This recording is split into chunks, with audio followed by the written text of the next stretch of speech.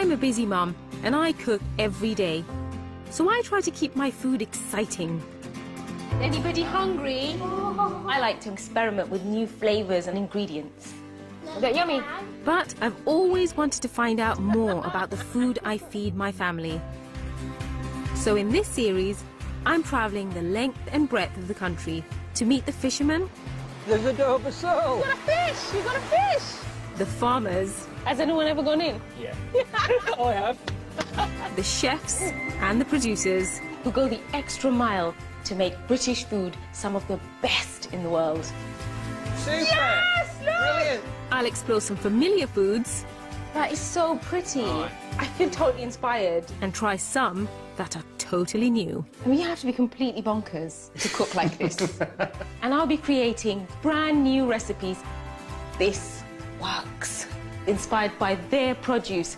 Hope you're hungry. Smells amazing. As I go on my British food adventure.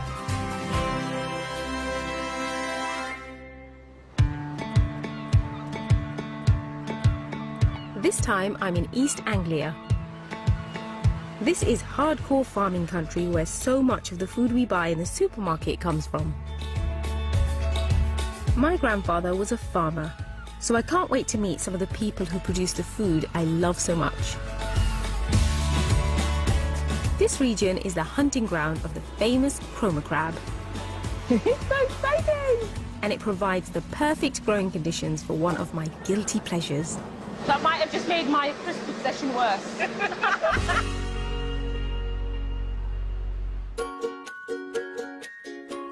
But before I head there, I'm cooking something special in honour of all those hard-working farmers.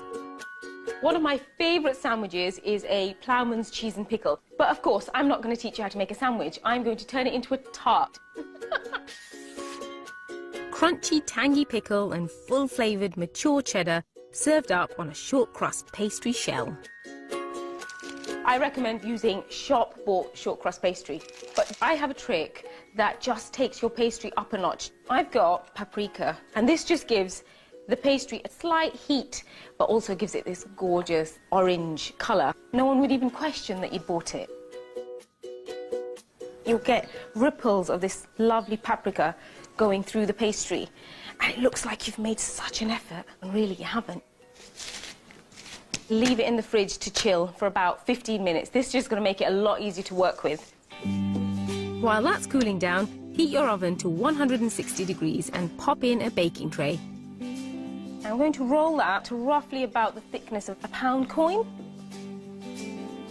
I picked a really deep tart tin. This just means I can get lots of filling in it. Exactly like when you pick up a ploughman's sandwich, you want lots of chunky pickle and chunks of cheese, and this is exactly what this is about. It's going to be a nice, thick wedge of a tart. To achieve a crispy base, the pastry needs to be baked before all the filling goes in. Stick that straight onto the hot tray. After 25 minutes, take the baking beads out and pop it back in the oven for another 15 minutes. I'm going to get started on the filling. 4 eggs. 150 ml of whole milk. Just whisk that together. And now the most important bit. You can't beat a strong, mature cheddar. God, doesn't 250 grams of cheese look really good? If I could eat cheese like that and it was socially acceptable, I would totally walk around eating cheese like that for lunch. But it's not, they say. Oh, I love cheese. You can see that that is baked all the way through. Now this is my favourite bit. It's such simple things. It's pickle and it's cheese. You know, I grew up on cardamom and cinnamon sticks, on such intricate flavours that sometimes there's that part of me that says, you know what, I am not going to have any spices, I just want to have something really simple, just cheese and pickle. The whole point of layering is that you don't dilute the flavours, you get a little bit of everything in each mouthful. Now for the egg and milk. Don't be tempted to add seasoning, it really doesn't need anything else. Just pour it in gently, just so you don't disturb the pickle and the cheese. You want everything to stay exactly as you put it. And it's back in the oven for another 25 minutes.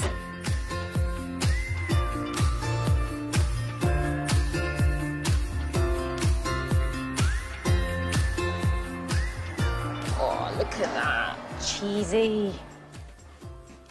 That pastry is lovely and golden, and there's a slightly soft in the center, which is exactly what you want. You want to take it out when there's a slight wobble in the middle, because that's going to sit there and it's going to cool, and residual heat is going to just keep cooking it.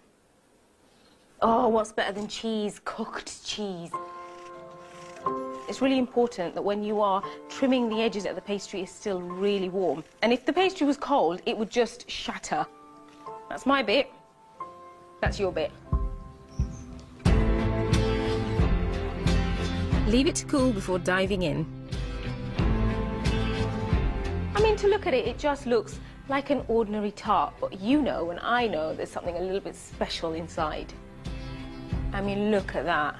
Got that delicious tangy pickle and that lovely cheese on top. Now, I love a cheese and pickle sandwich, but if I can say so myself, this is so much better. Cheese and pickle. So simple, but tastes amazing. Now it's time to leave the kitchen and head to East Anglia to see for myself where some of my favourite ingredients come from. My first stop is on the beautiful North Norfolk coast in Cromer, an area world-renowned for its crab. I love seafood, be it prawns, mussels, squid, but my all-time favourite is crab.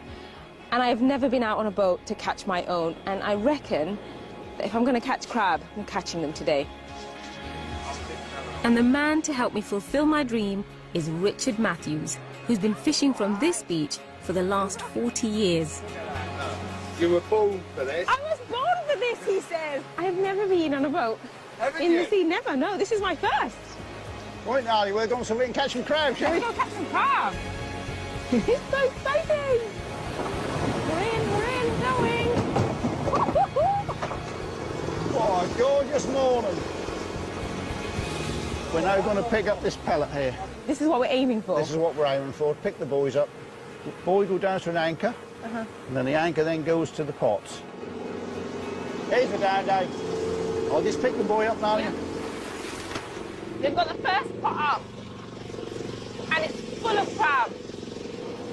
On an average day, Richard catches over 250 crabs. That's not a bad crab. Nice hard shell, look. Good quality. It's a male. See the shape? Female. What's that one, Nadiya? Male. Is that a male? No, is that a female? Have another go. Oh, no, that's a female. Female. I think I can tell a male and a female crab apart. Don't make a fisherwoman of you yet. Or maybe not. Don't you feel very well? My sea legs have got the better of me. I'm just gonna give myself 2 minutes to look out into the horizon. Oh, goodness sake. Are you feeling all right, Nadiya? I'm feeling really sick right now. Oh, we've all been there, my beauty. Some people are fine and other people are horrendous, you know. It's just luck of the draw, I think. She's all right, she's a tough one, I can tell that. Well, we'll get you back in that kitchen, darling. We're going back. I could not be happier. I feel safe in the kitchen. We've got a big copper on the boiler hung. We'll get these crabs sorted. Hold tight. Whoa! What, are we getting off? Whoa! Okay! All right, now, you're That's back. 1 degree to get off.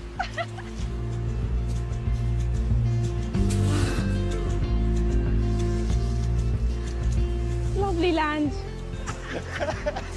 Starting off this morning, I thought I was really excited about this bit. I'm so glad it's over. I am so glad it is over. Come on, then, let's go back in that kitchen. I've experienced the hard work that goes into catching them, but now I want to know what makes these particular crabs so desirable. Cromer crab is a very sweet crab. Brown meat content is phenomenal. Very sweet. I think that's all down to the chalk grounds they're on. I'm sure that's what makes them different from everywhere else. The beauty of cooking crab is in its simplicity. They're chilled first to stun them, Put these crabs into this net for a minute. then boiled in salt water. Once we get this back to the boil, we're going to give them 16 minutes simmer, nice gentle simmer. Just enough time for me to sample the height of chroma fashion. I mean, that is just pathetic.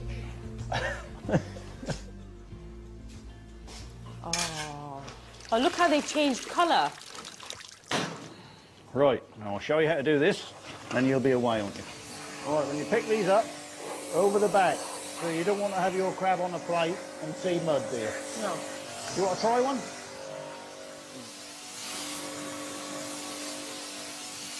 Oh my God, it's hot! I'll come back in 5 minutes when you're done. Don't leave me! I mean, it looks easy enough, right? A crab and a jet wash. It is not that easy. Fun though. But I don't want my husband to see this because he's going to expect me to wash the car. I'm not washing the car. I think I might have done that one.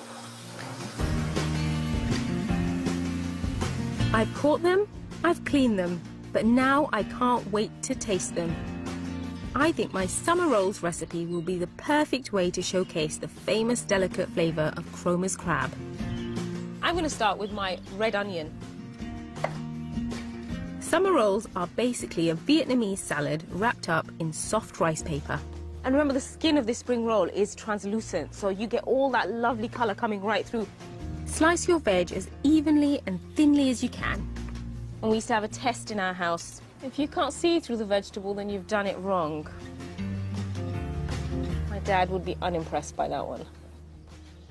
But then again, he was a chef. My dad bought us actual real-life sharp knives when we were probably about 6 years old, and he said the worst that you're going to do is lose your finger.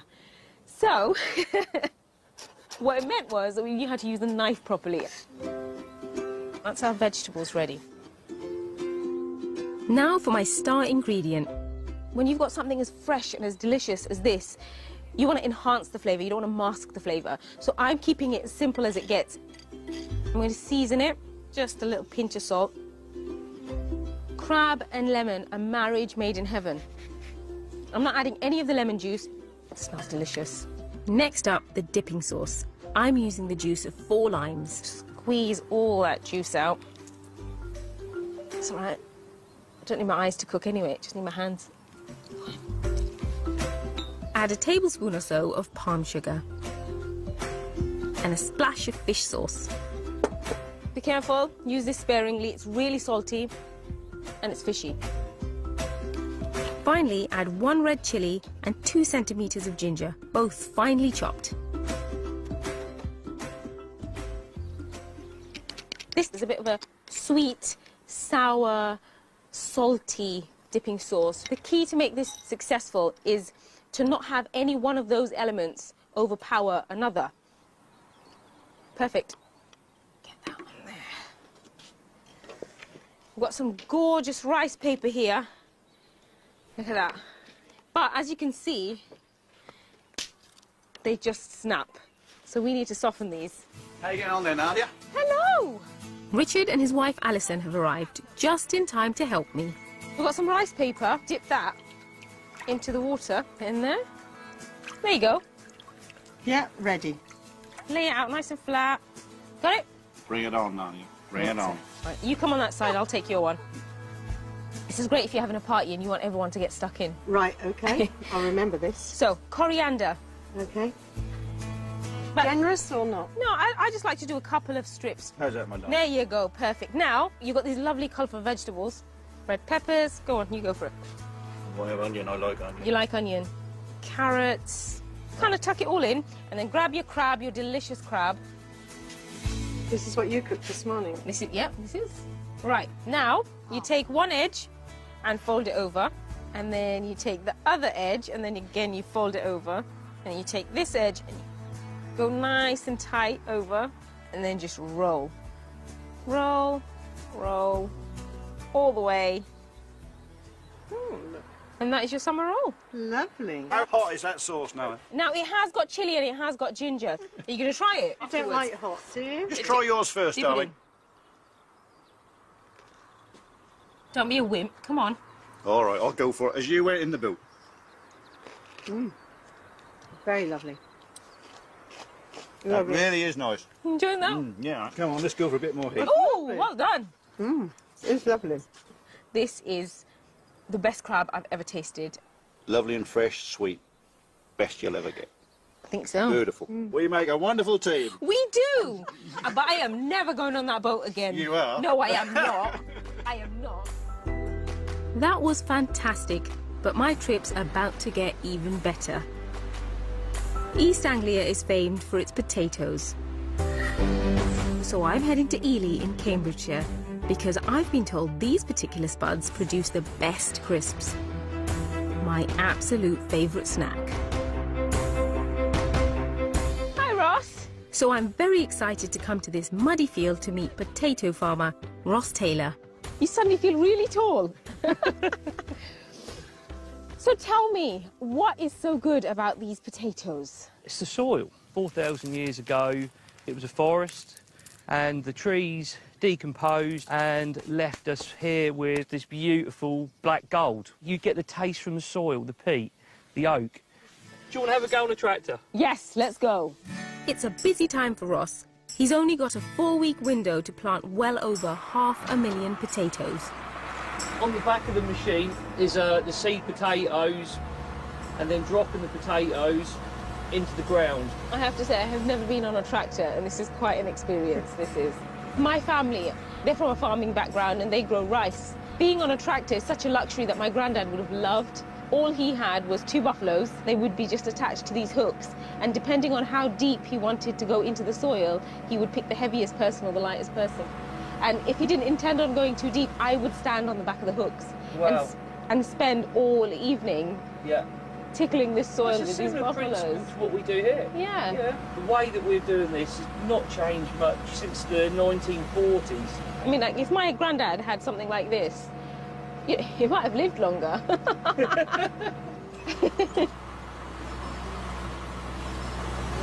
Oh. Are we supposed to be doing that? Yeah. Has anyone ever gone in? Yeah. I have.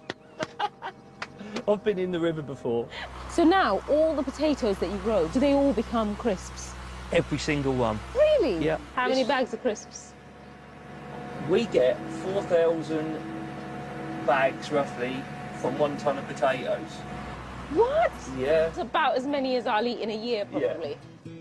All this talk of crisps is making me peckish. So we're off to the factory on Ross's farm to see if these East Anglian crisps can live up to the hype. But I'm very excited, and it's still warm. Still warm. It's got a very unique, nutty flavour. Yeah. And you know, it hasn't even been flavoured yet. Our crisps don't need flavour. They're beautiful by themselves. That might have just made my crisp obsession worse. In fact, it's got me thinking, is it possible to improve on a bag of crisps? I think it is. I'm going to use Ross's crisps in an indulgent treat. My crispy chocolate salted peanut dessert. I know what you're thinking, but bear with me. It's a winner. I've hijacked the farmhouse kitchen so I can test my recipe out on Ross. First and foremost, let's use our crisps. I'm making the base first. Trust me, it works. I'm using lightly salted crisps. Now, if you're a maverick and you want to go all the way out there and get barbecue flavoured crisps, you are free to try that out. Let me know how that works out. They don't look like crisps, but I assure you they still smell like crisps. But that's about to change. Using unsalted butter and golden syrup, I'm going to create a match made in heaven. Salty and sweet works, we all know that. Although I do have a sister who says that salty and sweet don't work. But we're not friends anymore. So the butter has just melted, and I'm going to pour that straight over the crisps. Yes, that really is butter, golden syrup and crisps. Once it's all mixed together, tip into a greased tin. Use the back of a spoon and just push that into the ridges. And then once you've done around the edges, just flatten it so you've got no gaps. Bake it for 10 minutes so the base will stay nice and crispy. Now to my decadent filling, which starts with dark chocolate and unsalted butter. I'm going to set this over a bain-marie. Cooking it slowly over a pan of boiling water will stop the chocolate splitting. I've decided to use dark chocolate, so it's quite a grown-up dessert. Now, if you wanted to make this for children, you could just use milk chocolate. I mean, if your kids are not getting enough chocolate and crisps in their diet, this is the best dessert for them. While the chocolate melts, I'm whisking 3 eggs and 150 grams of caster sugar. You may need to do a bit of multitasking at this point. This is perfect, and you can see if I run my beaters through it, it's almost the consistency of double cream, which is exactly what you want. Once melted, wait a couple of minutes for your chocolate to cool down before slowly adding it to the egg. And what you're looking for is a mixture that's thick and glossy and delicious. I mean, I could eat this just as it is, but I won't. I will finish this recipe. Now for the salted peanuts. I've got 2 of my favourite snacks in here, a bag of crisps and a bag of peanuts. It's the ultimate indulgence, so perhaps it should come with a government health warning. And pour that straight in. And then give it one final little flourish of the peanuts that you reserved. Don't do anything by halves. If you say crisps, put crisps in. If it says chocolate, get chocolate in. And if it says peanuts, you've got to see peanuts. And now all it needs is to go back into the oven and be baked for another 25 minutes.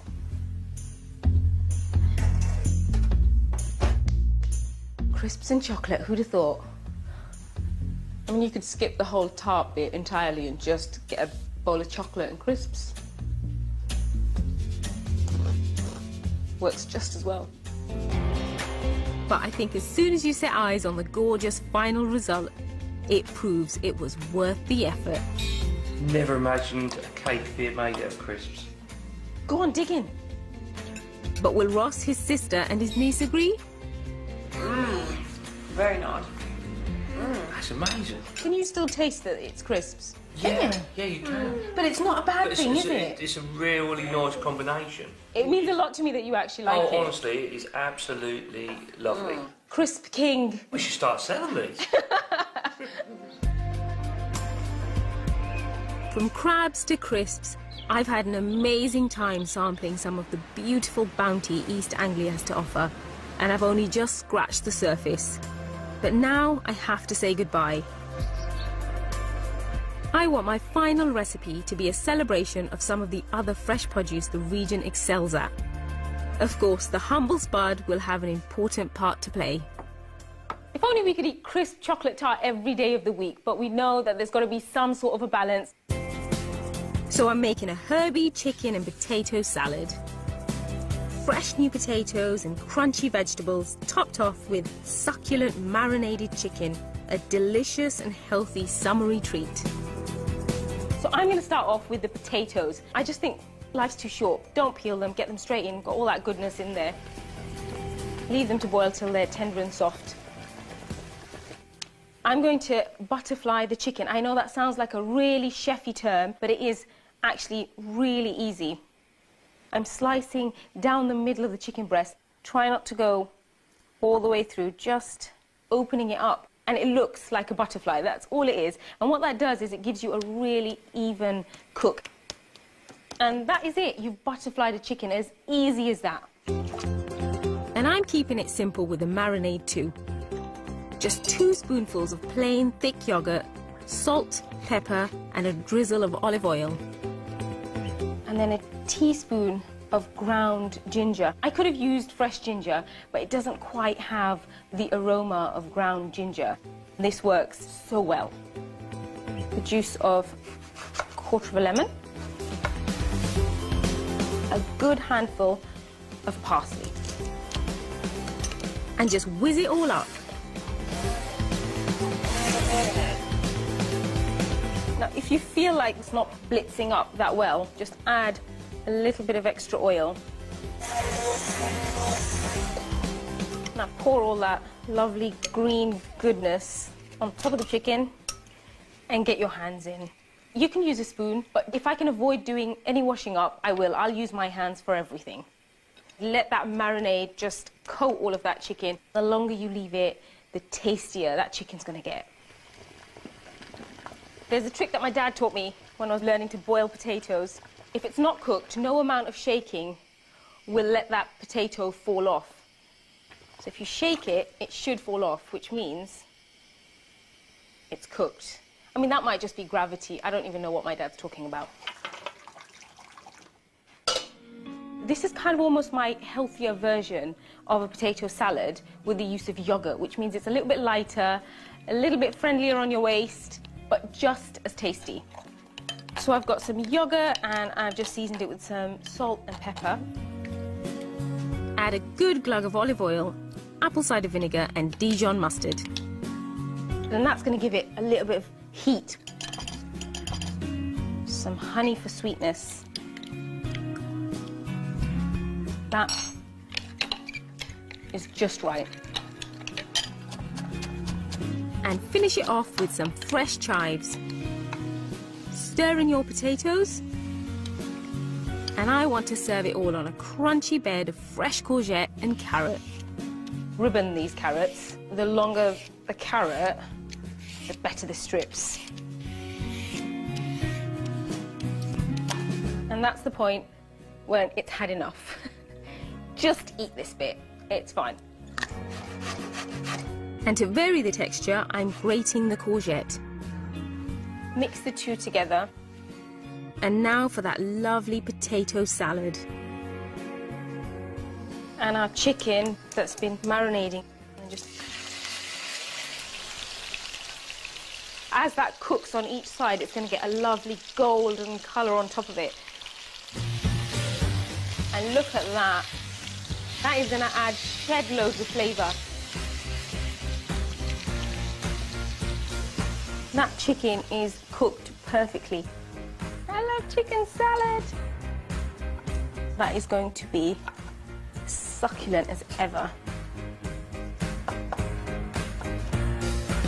You want to do this right at the last minute to get lovely hot bits of chicken on top.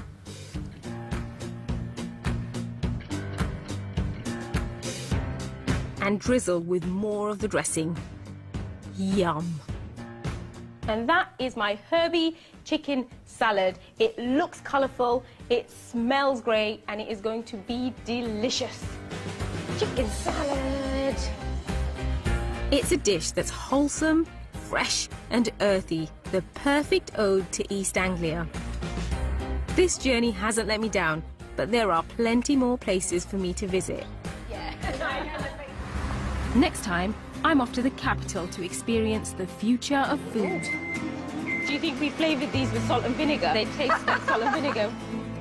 And meet a man who cooks using scent. That is intense. I love a cheese and pickle sandwich, but if I can say so myself, this is so much better. Cheese and pickle. So simple, but tastes amazing. Now it's time to leave the kitchen and head to East Anglia to see for myself where some of my favourite ingredients come from. My first stop is on the beautiful North Norfolk coast in Cromer, an area world-renowned for its crab.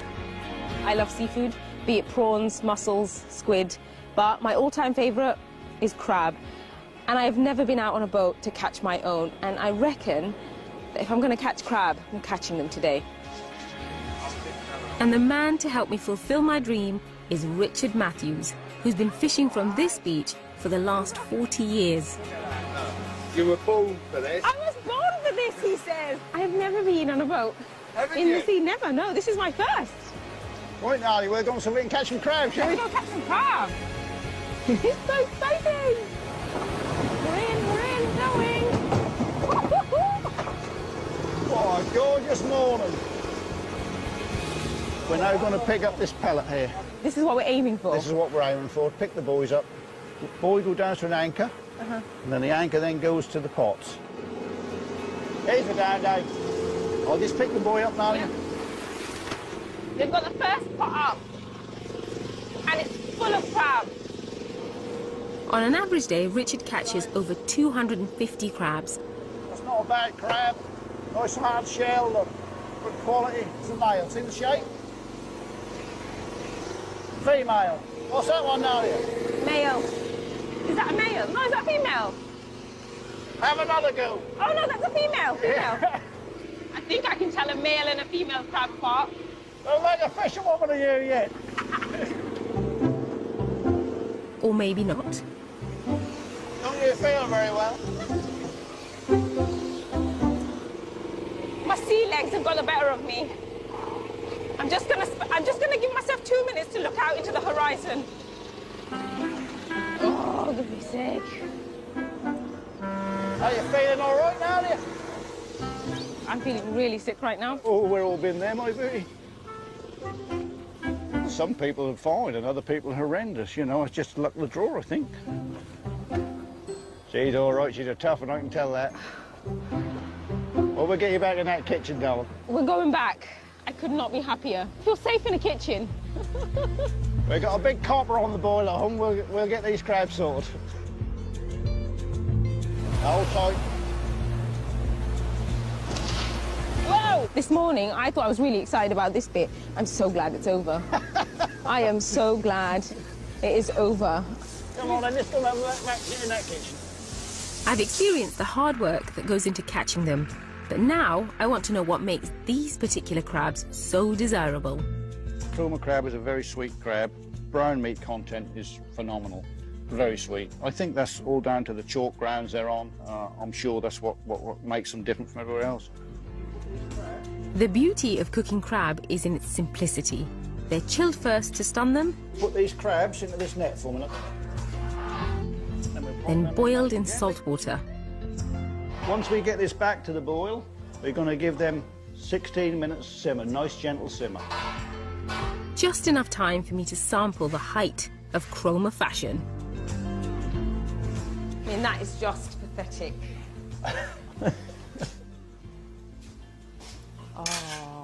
Oh, look how they've changed colour.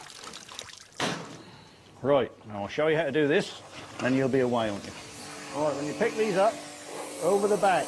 So you don't want to have your crab on a plate and see mud, do you? No. You want to try one?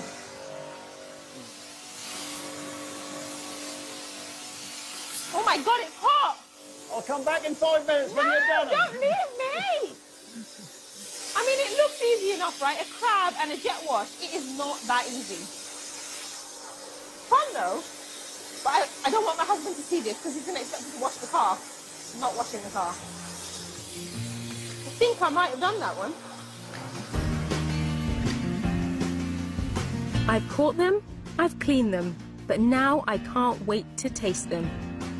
I think my summer rolls recipe will be the perfect way to showcase the famous delicate flavour of Cromer's crab.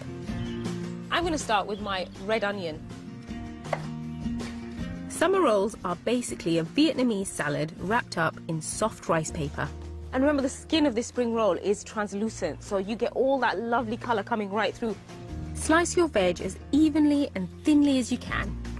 And we used to have a test in our house. If you can't see through the vegetable, then you've done it wrong.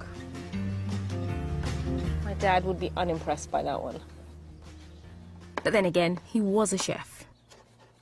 My dad bought us actual real-life sharp knives when we were probably about 6 years old, and he said the worst that you're going to do is lose your finger. So, what it meant was that we knew how to use the knife properly. That's our vegetables ready. Now for my star ingredient.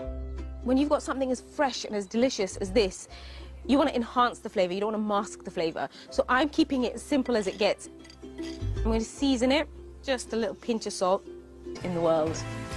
Super! Yes! Look! Brilliant! I'll explore some familiar foods That is so pretty. Right. I feel totally inspired. and try some that are totally new. I mean, you have to be completely bonkers to cook like this. And I'll be creating brand new recipes. This works. Inspired by their produce. Hope you're hungry. Smells amazing.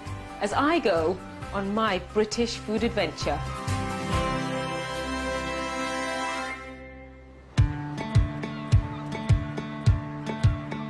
This time I'm in East Anglia. This is hardcore farming country where so much of the food we buy in the supermarket comes from. My grandfather was a farmer, so I can't wait to meet some of the people who produce the food I love so much.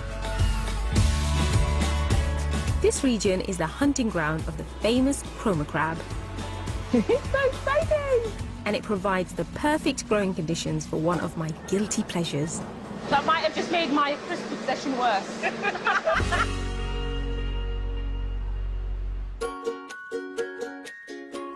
But before I head there, I'm cooking something special in honour of all those hard-working farmers.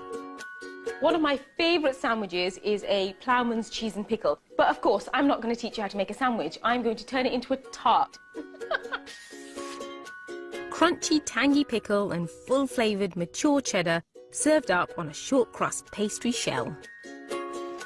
I recommend using shop-bought short crust pastry, but I have a trick that just takes your pastry up a notch. I've got paprika, and this just gives the pastry a slight heat, but also gives it this gorgeous orange colour. No one would even question that you'd bought it. You'll get ripples of this lovely paprika going through the pastry, and it looks like you've made such an effort, and really you haven't. Leave it in the fridge to chill for about 15 minutes. This is just going to make it a lot easier to work with. While that's cooling down, heat your oven to 160 degrees and pop in a baking tray. I'm going to roll that to roughly about the thickness of a pound coin. I picked a really deep tart tin. This just means I can get lots of filling in it. Exactly like when you pick up a ploughman's sandwich, you want lots of chunky pickle and chunks of cheese, and this is exactly what this is about. It's going to be a nice, thick wedge of a tart.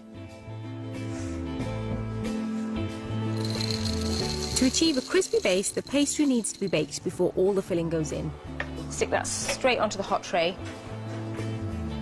After 25 minutes, take the baking beads out and pop it back in the oven for another 15 minutes. I'm going to get started on the filling. 4 eggs.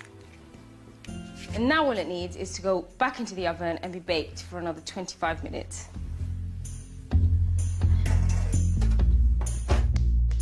Crisps and chocolate, who'd have thought? I mean, you could skip the whole tart bit entirely and just get a bowl of chocolate and crisps. Works just as well. But I think as soon as you set eyes on the gorgeous final result, it proves it was worth the effort. Never imagined a cake being made out of crisps. Go on, dig in. But will Ross, his sister and his niece agree? Very nice.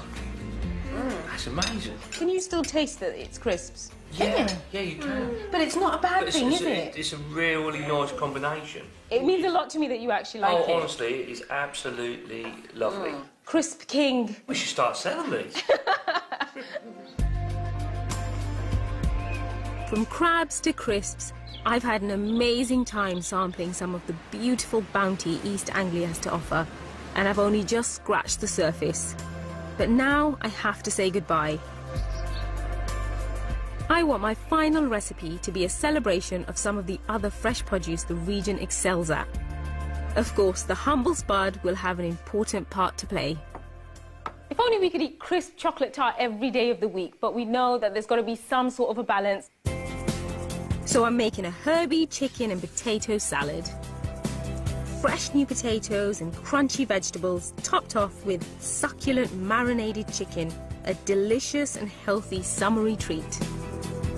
So I'm going to start off with the potatoes. I just think life's too short. Don't peel them, get them straight in, got all that goodness in there. Leave them to boil till they're tender and soft. I'm going to butterfly the chicken. I know that sounds like a really chefy term, but it is actually really easy.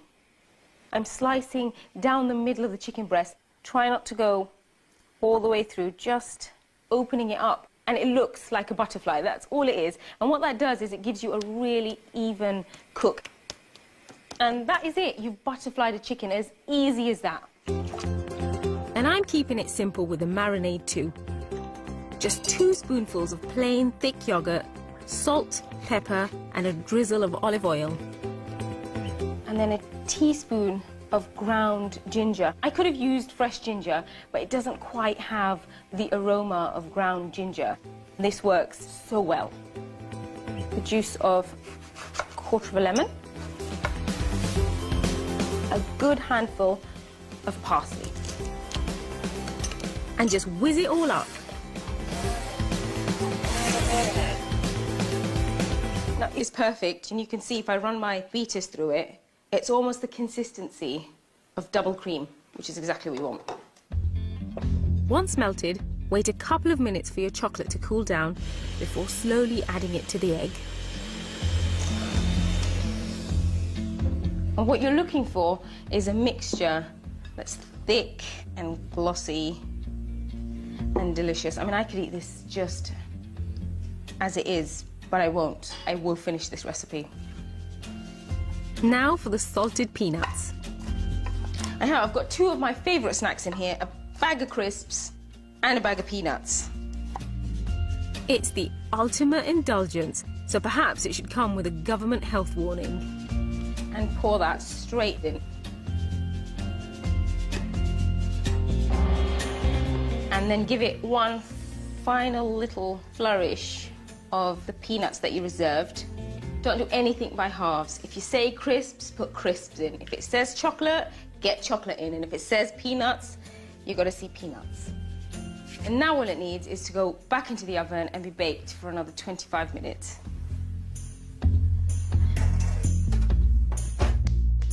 Crisps and chocolate, who'd have thought? I mean, you could skip the whole tart bit entirely and just get a bowl of chocolate and crisps. Works just as well. But I think as soon as you set eyes on the gorgeous final result, it proves it was worth the effort. Never imagined a cake being made out of crisps. Go on, dig in. But will Ross, his sister and his niece agree? Very nice.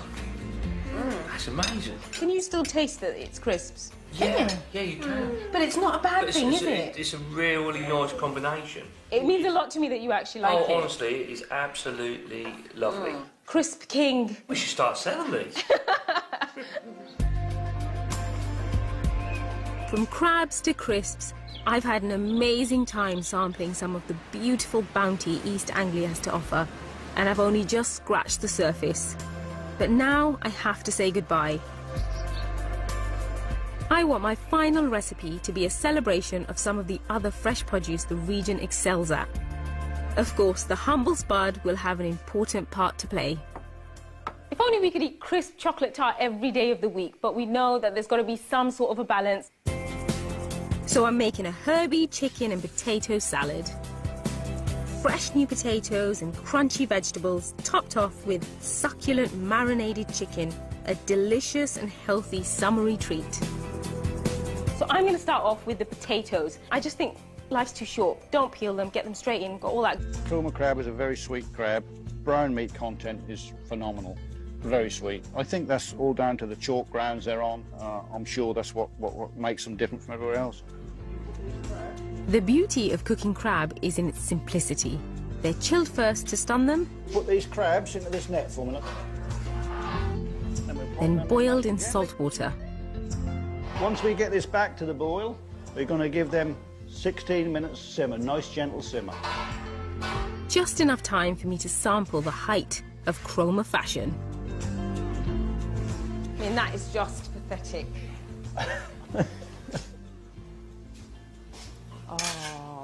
Oh, look how they've changed colour.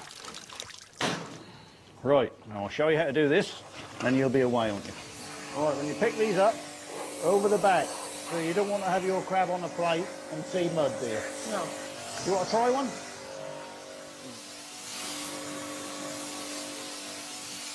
Oh my God, it's hot! I'll come back in 5 minutes when you're done. Don't leave me! I mean, it looks easy enough, right? A crab and a jet wash. It is not that easy. Fun, though. But I don't want my husband to see this because he's going to expect me to wash the car. I'm not washing the car. I think I might have done that one. I've caught them, I've cleaned them, but now I can't wait to taste them. I think my summer rolls recipe will be the perfect way to showcase the famous delicate flavour of Cromer's crab. I'm going to start with my red onion. Summer rolls are basically a Vietnamese salad wrapped up in soft rice paper. And remember, the skin of this spring roll is translucent, so you get all that lovely colour coming right through. Slice your veg as evenly and thinly as you can. And we used to have a test in our house. If you can't see through the vegetable, then you've done it wrong. My dad would be unimpressed by that one. But then again, he was a chef. My dad bought us actual real-life sharp knives when we were probably about 6 years old, and he said the worst that you're going to do is lose your finger. So, what it meant was that we knew how to use the knife properly. That's our vegetables ready. Now for my star ingredient. When you've got something as fresh and as delicious as this, you want to enhance the flavour, you don't want to mask the flavour. So I'm keeping it as simple as it gets. I'm going to season it, just a little pinch of salt. Crab and lemon, a marriage made in heaven. I'm not adding any of the lemon juice. It smells delicious. Next up, the dipping sauce. I'm using the juice of 4 limes. Squeeze all that juice out. It's all right. I don't need my eyes to cook anyway. It just needs... Ross's crisps in an indulgent treat. My crispy chocolate salted peanut dessert. I know what you're thinking, but bear with me. It's a winner. I've hijacked the farmhouse kitchen so I can test my recipe out on Ross. First and foremost, let's use our crisps by making the base first. Trust me, it works. I'm using lightly salted crisps. Now, if you're a maverick and you want to go all the way out there and get barbecue flavoured crisps, you are free to try that out. Let me know how that works out. They don't look like crisps, but I assure you they still smell like crisps. But that's about to change. Using unsalted butter and golden syrup, I'm going to create a match made in heaven. Salty and sweet works, we all know that. Although I do have a sister who says that salty and sweet don't work. But we're not friends anymore. So the butter has just melted, and I'm going to pour that straight over the crisps. Yes, that really is butter, golden syrup and crisps. Once it's all mixed together, tip into a greased tin. Use the back of a spoon and just push that into the ridges. And then once you've done around the edges, just flatten it so you've got no gaps. Bake it for 10 minutes so the base will stay nice and crispy. Now to my decadent filling, which starts with dark chocolate and unsalted butter. I'm going to set this over a bain-marie. Cooking it slowly over a pan of boiling water will stop the chocolate splitting. I've decided to use dark chocolate, so it's quite a grown-up dessert. Now, if you wanted to make this for children, you could just use milk chocolate. I mean, if your kids are not getting enough chocolate and crisps in their diet, this is the best dessert for them. While the chocolate melts, I'm whisking 3 eggs and 150 grams of caster sugar. You may need to do a bit of multitasking at this point. This is perfect, and you can see if I run my beaters through it, it's almost the consistency of double cream, which is exactly what we want. Once melted, wait a couple of minutes for your chocolate to cool down before slowly adding it to the egg. And what you're looking for is a mixture that's thick and glossy and delicious. I mean, I could eat this just as it is, but I won't. I will finish this recipe.